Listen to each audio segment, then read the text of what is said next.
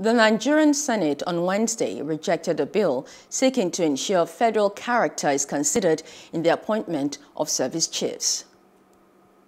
Lead debate, Senator Abaribe noted that the bill seeks to help strengthen national unity, where every geopolitical zone of the Federation is represented. The Abia South Senator said the bill seeks to give effect to the clear provisions of Section 219 of the 1999 Constitution as amended. According to the bill, the appointment of the Chief of Defense Staff, Chief of Army Staff, Chief of Air Staff, Chief of Naval Staff, Director of Military Intelligence and heads of other arm-bearing security agencies shall be appointed subject to recommendations by the Commission. This bill seeks to establish the Armed Forces Service Commission to ensure that the composition, appointment of service chiefs of the Armed Forces of the Federation reflects federal character of Nigeria in the manner prescribed in Section 2173 of the 1999 Constitution as amended. But the debate took a partisan dimension as senators from the ruling All Progressives Congress strongly kicked against it, saying it seeks to politicize the Nigerian military. The power to appoint the Chief of Defense Staff, the Chief of Army Staff, the Chief of Naval Staff, the Chief of Air Force, and other security agencies as may be determined by us. But at least these ones are already determined by the Constitution. That power to make the appointment is already conferred on Mr. President. And that's a constitutional provision.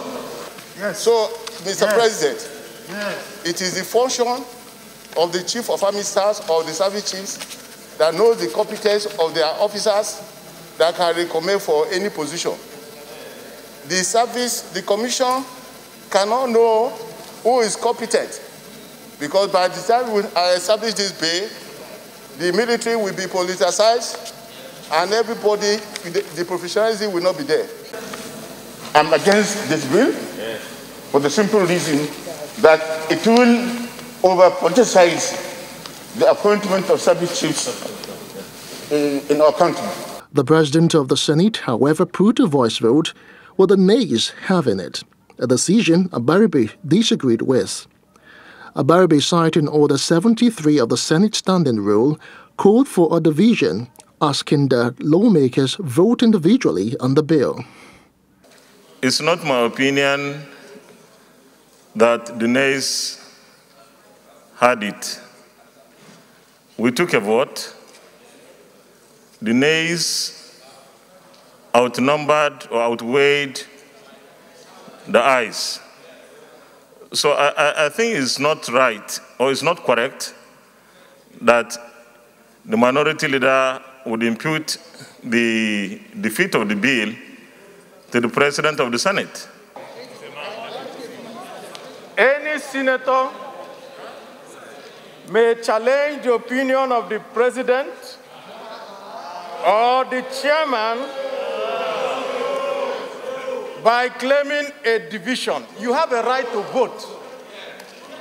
So, Mr. President, I claim a division and I want us to vote, one after the other.